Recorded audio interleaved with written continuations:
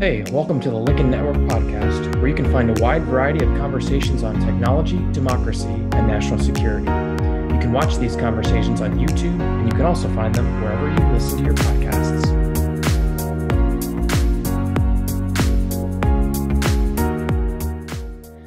In 2021, the United States faced growing cyber threats. Already this year, the nation has experienced significant disruptions to critical infrastructure, including the ransomware attacks against the Colonial Pipeline and the agricultural sector. This follows the SolarWinds breach of the fall of last year and a decade of alarming cyber attacks. With this context, what should national policymakers do to confront growing cyber risks? Today, I'm honored to be hosting two of the nation's experts from the telecom industry to help us answer that question. Chris Boyer is Vice President for Global Security and Technology Policy at AT&T, where he's responsible for the company's global policy positions related to cybersecurity, national security, and technology policy. Chris works closely with AT&T's Chief Security Office and AT&T's Technology and Operations to address policy issues at the intersection of emerging technology, cybersecurity, and national security. Robert Mayer is Senior Vice President of Cybersecurity and Innovation with the U.S. Telecom Association, with responsibility for leading cyber and national security policy and strategic initiatives. He's the current chairman of the Communications Sector Coordinating Council, and he also serves as the co-chair of the DHS ICT Supply Chain Risk Management Task Force. Chris and Robert, welcome, and thank you so much for joining us. Can you please begin by providing a little background about your perspective about these current cyber risks and the policy debates around them? Yeah, clearly something's not working right? Because we're continuing to see more and more of these types of attacks. So I think it's pretty obvious to anyone that's watching right now that we need to do more, not just from a private sector perspective, but really as a country in trying to deal with some of these challenges that are out there today. That's not to say that my own industry and my company through AT&T is not doing a lot in this space, because we most certainly are, and we take it very seriously. But obviously, we need to update our strategy, and that doesn't necessarily mean that we need to start over. There's a lot of policy work that's already been done over the years. I think Robert and I have been at this for over a decade now. You can go all the way back to the Lieberman-Collins legislation that was proposed back in 2010 or 11, or the President Obama's Executive Order 13636 talking about the NIST framework for critical infrastructure. So there's been a whole series of things that have happened along the way, and I think we've made incremental progress. But obviously, we're at a critical juncture here where the attacks are increasing. It appears anyway that others are now targeting critical infrastructure more and more. So I just think the threat is ratcheted up substantially, and that we're going to have to continue to evolve our policy to keep up with that. And that doesn't, like I said, it doesn't mean starting over. I think we can build upon a lot of what's already there. I think CISA as an agency, which was just started, I think a couple of years ago by Congress, it's a good place to start. The public-private partnership that they have, we have really strong linkages with CISA and work very closely with them on communications infrastructure. So I think we can build upon those processes, but there's certainly, I think, a need to, on both sides of the equation, there's a need to continue to evolve our strategies so that we build up our defense, so that we can prevent some of these attacks from happening, or at least minimize the damage. And on the flip side, I think we also need to seriously consider what our strategy is going to be on the other side of the issue, and addressing some of these bad actors. That's easier said than done, and I know there's been a lot of talk here recently by both the administration and Congress in doing that. But those are areas that I think we both need to start working, continue to work in. Yeah. Thank you for the opportunity to be on this podcast.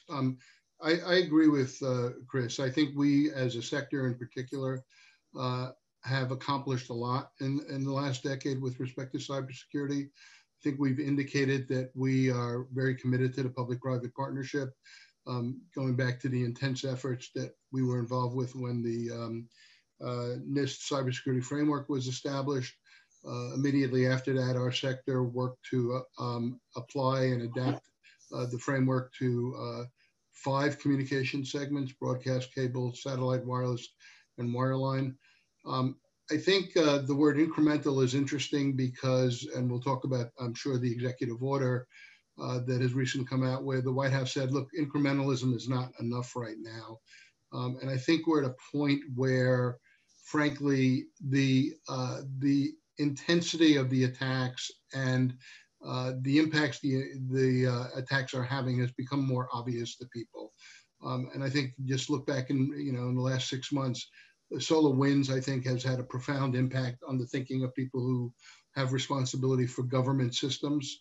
The fact that it was so extensive and it was undetected for so many months and had so much of an impact across so many agencies, I think was alarming to many and needed to be addressed. Followed by Microsoft Exchange issues, and then most recently, the Colonial Pipeline. What I think is happening in part here is that to some extent, the attacks, when you're talking about data theft, even the OPM attack, it's a problem, but most people kind of have a distance from the problem, don't experience it directly, don't suffer the immediate harms from that. But when you start talking about things like the Colonial Pipeline, I think probably for the first time when you talk about the entire East Coast, seeing prices rise dramatically over the course of a week, the availability of gasoline, it starts affecting people's lives in a very direct and personal way. And that, of course, is a great motivator for people in government to respond. So, we should anticipate that there'll be a greater sense of urgency as a result of the frequent attacks that are underway. Chris brought up earlier that the ongoing effort that's happened over the last decade, starting with Lieberman Collins and the executive order establishing the NIST framework. It strikes, I was on the Hill at the time of Lieberman Collins, and it strikes me that since that time, there's been a lot of bipartisan consensus around a lot of the policy issues in cybersecurity. One of the areas of growing interest over the past several years has been addressing supply chain risk management. There's been legislation in passed a couple years ago on the Hill that was trying to help the federal government improve its supply chain risk management. Now there's a focus on trying to help the critical infrastructure sectors address supply chain risk management. Back in February, President Biden issued an executive order. It was an early move in his approach to cybersecurity policy. They're requiring a national review of supply chain risk management. Can you guys share some thoughts about that executive order and what we've learned so far from its implementation and the ongoing reviews? Chris, you want me to start? Yeah, it's probably best since you are intimately. Sure, I'll take a shot at it. So in terms of what we're about to learn, interesting that the February 24th supply chain order called for two items. One was a 100-day review focused largely on the semiconductors and chips, not exclusively. And then there was a one-year effort that's underway. The 100-day review, I believe, is going to be released. I know there are some conversations that are happening later today. Over the course of the next few days, I think we'll see the results of that effort, where the White House, along with the Commerce Department and others, did an intense inquiry into the issue around semiconductors and chips, and that's been in the news lately quite a bit. On the one-year effort, we are directly involved through the task force in conversations with DHS, who are working with the BIS Commerce and the White House on the one-year effort. And this is part of an effort that involves both the IT sector and the comm sector, since they're interested in the ICT ecosystem and the goods and materials potentially that have supply chain vulnerabilities. So again, what you're seeing, I think, is an effort by this administration and the White House to really up the ante, so to speak, on addressing the vulnerabilities in the supply chain.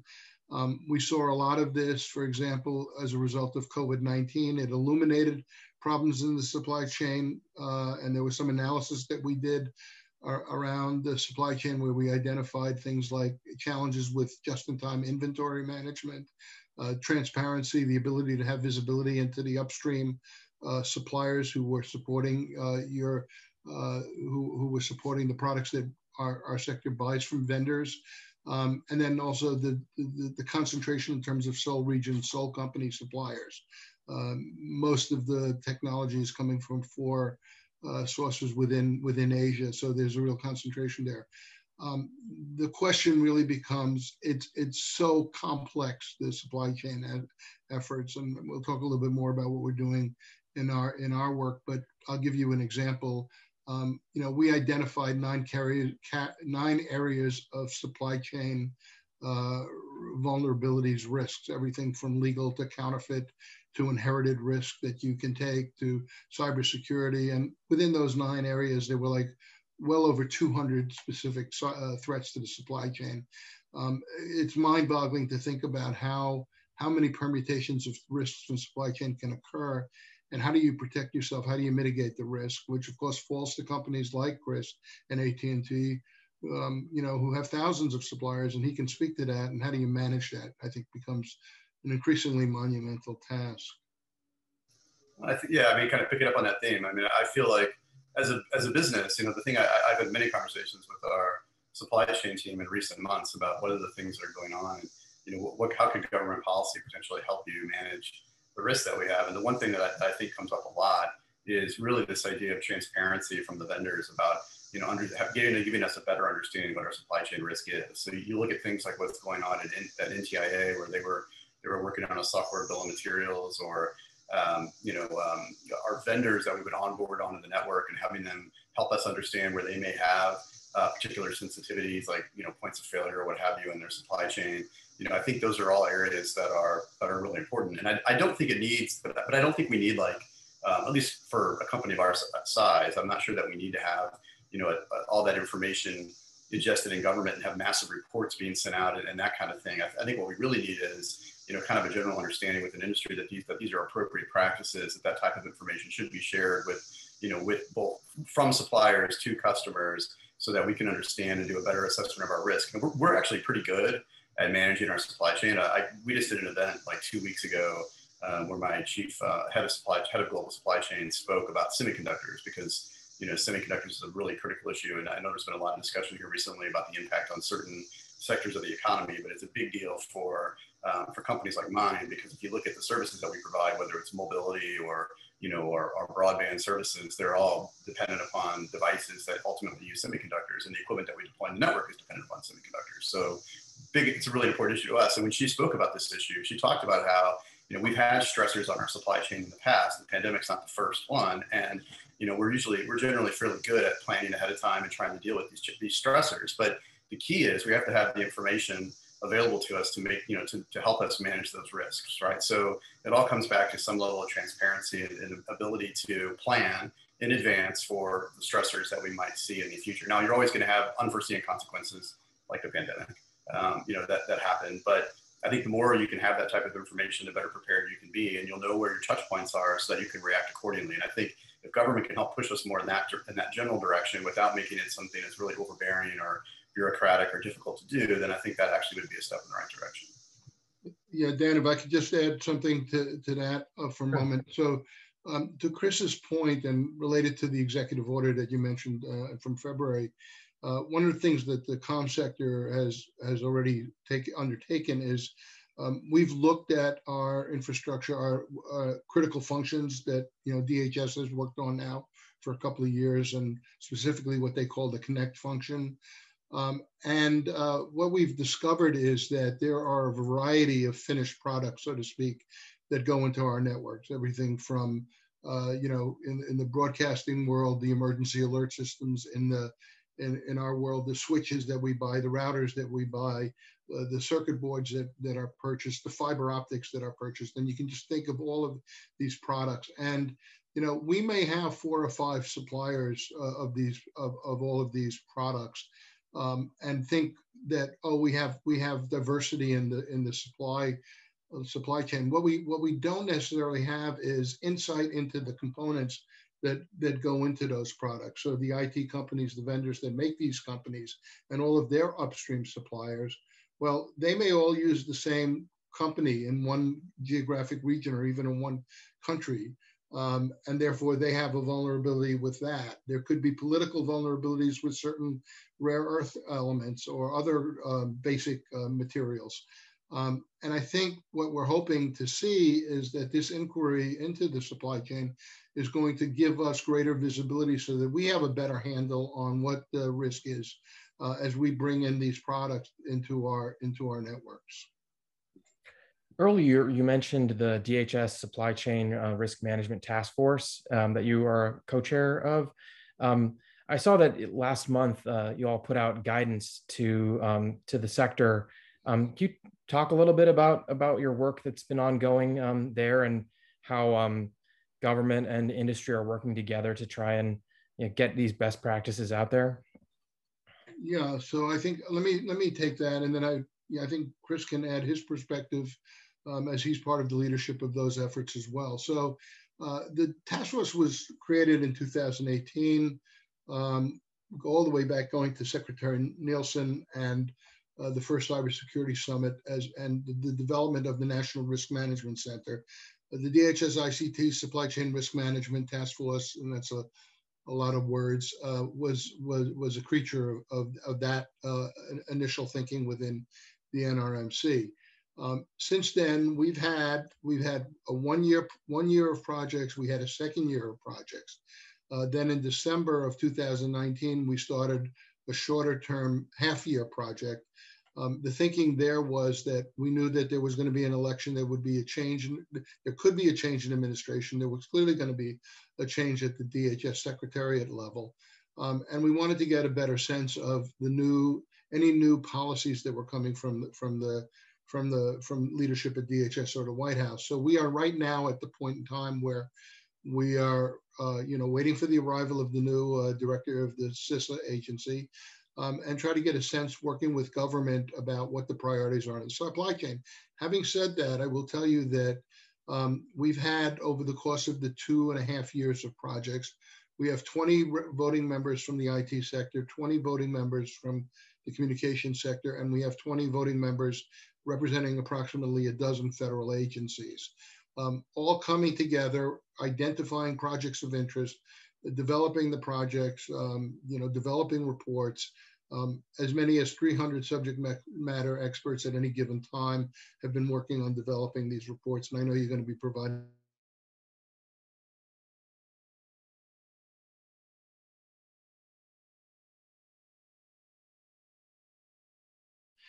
to looking at the threats that were inherent in the supply chain that I mentioned, to looking at what enterprises can do with respect to developing qualified bidder or qualified manufacturing lists. We also worked on a major project to identify best practices for companies that were acquiring products. What are the questions they should be asking their vendors to give them a level of assurance around supply chain security?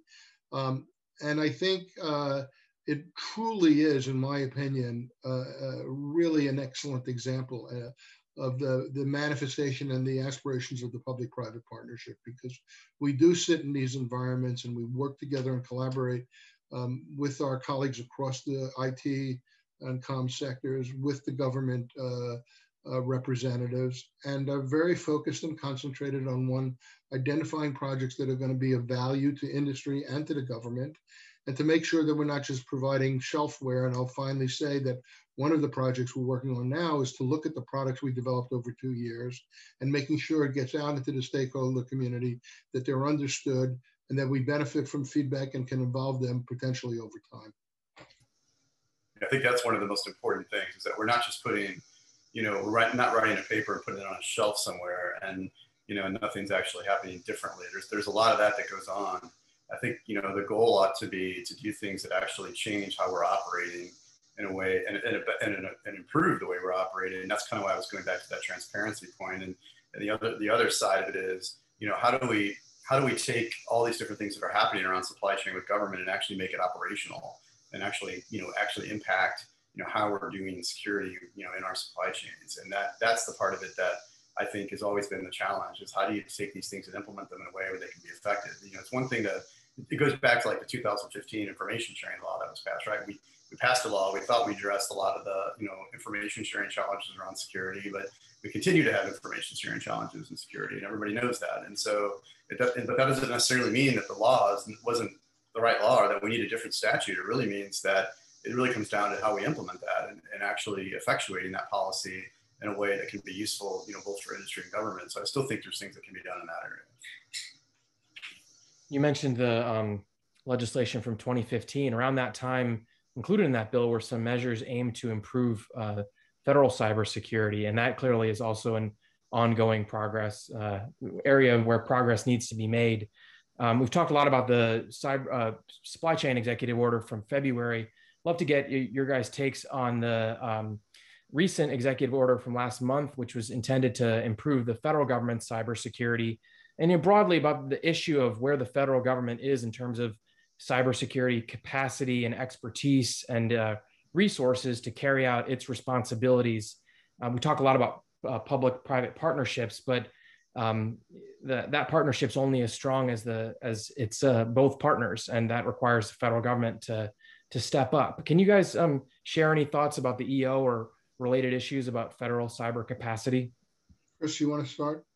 Yeah, sure. I mean, as far as the EO goes, I think it was a step in the right direction. Like, I think there's obviously a lot of things that have to be sorted out as it's implemented. So there's, quite a few open questions about implementation of it. But I think the issues that they flagged, like improving federal cybersecurity, improving incident reporting, driving home security standards for federal agencies, the issues around the Internet of Things and looking at different programs there, the discussion of things like strong authentication or identity management in all those capacities, software assurance and the whole program that they've talked about there. I mean, those are all things that I think have been talked about for years within the industry. And clearly, given the series of events that we've seen over the last 6 to 12 months, they're definitely heading down the right path in terms of putting them out there. We'll have to work with with all the various agencies that are tasked with these different functions.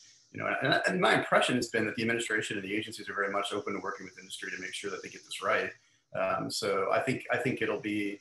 So I think overall the EO is a good document. I think it's heading in the right direction. Like I said, there's always things that have to be sorted out as it's implemented, but I do think it's heading the right way. I will say for the federal government, I don't want to make excuses for them, but I feel like in some respects it's a difficult issue for them. I mean, I used to serve on the NIST Internet Information Security and Privacy Advisory Board for years, and we would get briefings from agencies, CIOs, and others about the challenges that federal agencies face with frankly systems that are old and outdated in some respects, and all the challenges they have with implementing and updating. And it's not an easy task. Like, I don't want to underestimate the complexity. Just like any large enterprise, it's a complicated business. And the problem in security, and the reason why defense only carries you so far, is because it only takes, even with things like strong authentication and identity, multi-factor authentication and all those different issues, it only takes, 1 or 2 people to get hit with a phishing scam to create havoc, in an organization. And what you're talking about here are organizations with hundreds of thousands of people that work there. So, while there's ways you can engineer the network to segment and block off, access to certain people and apply multi-factor, those are all things really they ought to be. And I think this is what the EO says. They ought to be basically table stakes. They ought to be things that everybody does in order to secure their systems. And you can really make it more difficult. But at the end of the day, you're still going to have cyber events. There's no realistic scenario where this thing is 100% foolproof. And I think that's a challenge for everyone. But I was encouraged that, the administration seems to be heading down the right areas. And I know some of the folks there, have a lot of experience. Jeff Green, who works on the White House, served with me on the DSPAD for a number of years. He's a really smart guy. And I think they're definitely headed in the right direction. Yeah. Let me tell you that in all of my years and looking at many EOs, I can't recall a situation where I've seen a 16-page document so full of very specific expressions of what the expectations are on the part of the drafters of this document for federal agencies. Chris mentioned a few of the areas. I mean, in each one of these areas, whether it's software security or IoT or practices that need to be set up to protect networks, everything from encryption to zero trust architectures, multi-factor authentication, and the list goes on for pages. It is, in my view, a statement of great urgency explaining to the federal government that, they say very specifically, incremental improvements is not going to get us there. So they need to make some really dramatic changes in the way they look at cybersecurity, the way they hold themselves accountable, the way they hold contractors accountable. I think what's interesting about this executive order is that it is going to have implications and direct developments across the ecosystem and potentially across the world by virtue of the fact that the market power that the US federal government has and the implications of requiring contractors to meet the same expectations that they're putting onto these agencies, the relationships between the agencies and the service providers, like AT&T, like cloud service providers, the level of scrutiny around the protections, the cybersecurity protections, are really going to be intense. And I actually think that if this and the level of accountability on this in this document is very significant. The review processes, the timelines are very aggressive. All of which suggests that one, I think Chris is exactly right. The people who drafted this, these are people who knew what they were talking about. It's clear to me that they drafted this and it went through multiple iterations to get the language and the tone right and the balance right. I think it's going to have a big impact, and I think it is a game changer in terms of setting expectations for federal agencies and setting accountability, frankly, for those agencies. That's really encouraging to hear. A last question for you both is when we think about cybersecurity, a lot of the conversation focuses on what's happening in Washington at the federal government at the kind of national policy level. But much of what we're seeing in terms of cyber threats and incidents is occurring down at the very local and organizational level. We're seeing school districts shut for periods of time due to ransomware attacks, hospitals affected, and this, of course, reaches up into the critical infrastructure sectors. What advice would you give, or where would you point organizations that are really on the front lines of the ongoing cyber conflict to try and get their hands around these threats?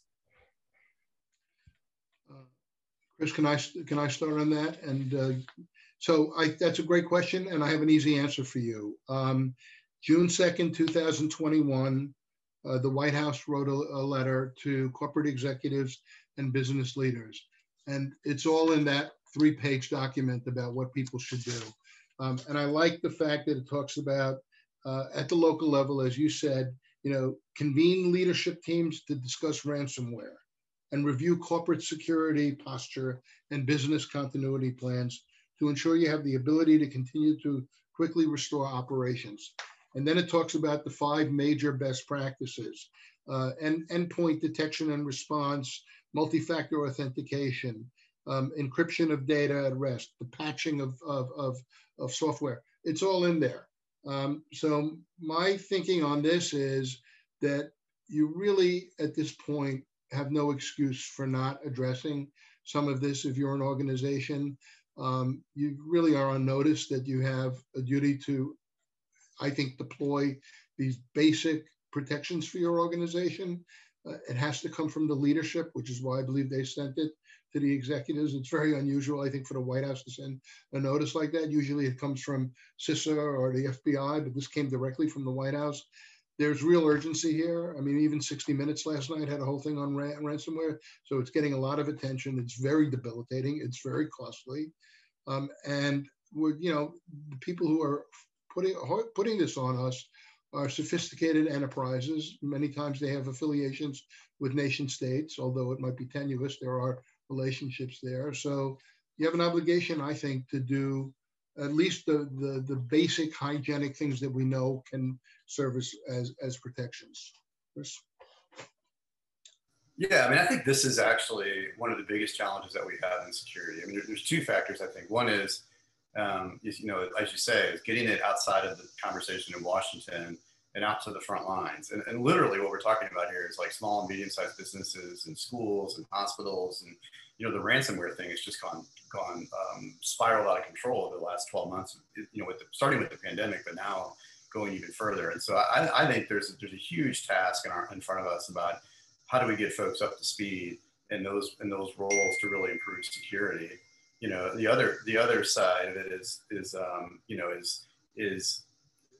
a lot of those entities just don't, frankly, they need to leverage tools that are available to them from other entities, security companies and managed services providers and the like, who actually may have be able to help them with security so they can plan better. There's folks that will come out there and help them organize upfront, how to organize their networks in such a way to minimize the damage and make sure they have backups. There's a lot of security expertise and consultants that will help with that. So I think part of the issue is just cutting through the inertia and getting folks out in the front lines to really see this as something that just has to be done and invest in, improving their security capabilities. But it's one thing to have a discussion inside the Beltway here in DC about everything that needs to be done. It's another thing actually taking that and transporting it out to people on the front lines. And I think that's a huge challenge that we have. The other side of that issue is the educational piece. There's a huge issue around just the cybersecurity workforce. And we've talked for years. I remember going to conferences around the National Initiative for Cybersecurity Education, the NICE initiative, which I think was launched like in, 2012 or 13 or something. It's been around for like 6 or 7 years. It's a great initiative and they put a lot of resources into it. And I know the people that run that and they're good people as well. I just think it's a challenge of like, how do you take all of that and really translate that out the door? And I think there's certainly a need for more cybersecurity professionals, more cybersecurity expertise that we can push out and really help folks on the front lines deal with security. I think both of those issues are things that need additional thought. Really appreciate that advice. We're about out of time, and I'm really grateful for your joining us and sharing this expertise and advice and thoughts with us. To close us out, would you guys provide any closing remarks for our audience? Any message you want to get across? Well, I'll take a shot. Look, the problem's not going to go away. It's going to intensify. We're never going to be able to eliminate 100% of the threat.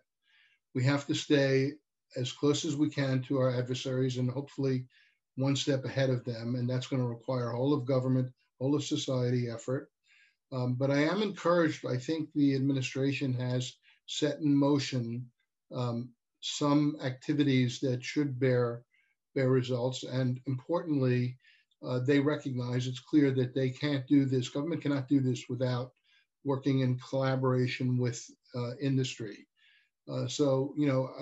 Regulation is helpful in some industries to ensure that you have a baseline level of security, but you can't regulate innovation. And folks in our sector, the communication sector, companies like AT&T, they're innovators in the security arena. We want to do everything to allow that innovation to go forward, to test what works, to see what doesn't work, to how to make it better. So I am optimistic that our heads are now in the right mindset to make some real progress, and we're hopeful.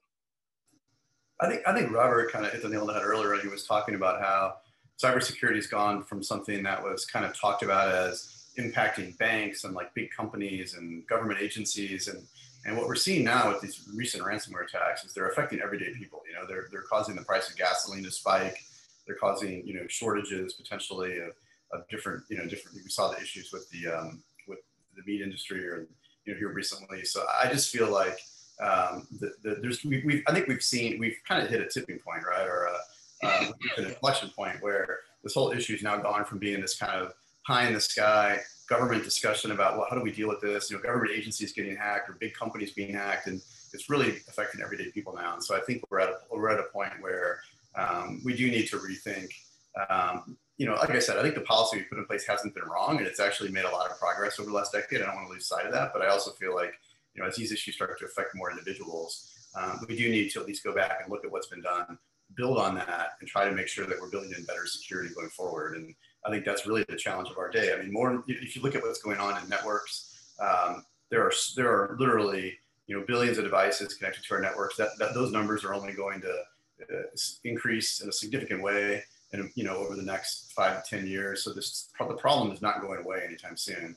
And so I think we've just got to rethink the importance of security. And it's really a broader issue than a technical problem, right? In a way, it's a societal problem of making security a priority, that we put the money behind and we put the resources behind, and we make it something that is really table stakes to all these other things that are happening. It's not something that's layered on after the fact, where we find out, hey, we rolled out a product and all of a sudden we got security problems. Now we got to layer on security. It really needs to be something that's built in from the get-go. And that needs to become really a bigger priority than it has been. And I think we're kind of there. I think what we've seen with all these incidents is that it's going to be that way going forward. And, frankly, I don't think it's partisan. I don't, regardless of whatever administration's in office, I just feel like this is an issue that's going to be a priority, going forward, which is a good thing. Yeah. I definitely agree. Thank you both again for joining us today. We really appreciate your advice, and we will be sharing this with our network and promoting on social media. Thank you for your time.